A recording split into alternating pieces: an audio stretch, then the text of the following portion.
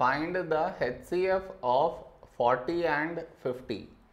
To find the HCF, for that we should do the prime factorization of each number separately. What I mean is 40 and 50. This is your step 1. Next, in this number, last digit is 0, so take 5. When do we get 40 in 5 table? 5 8s 40. Now 8 is 2 4s 8.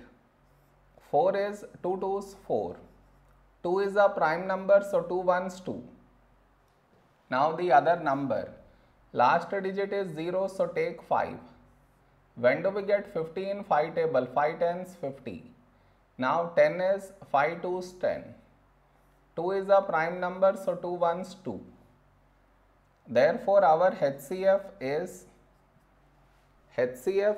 the product of the numbers which should be present in these two places, that is here and also here and here.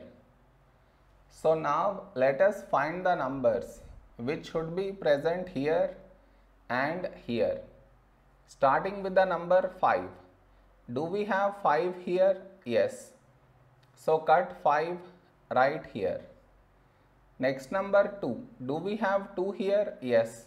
So cut 2 right here.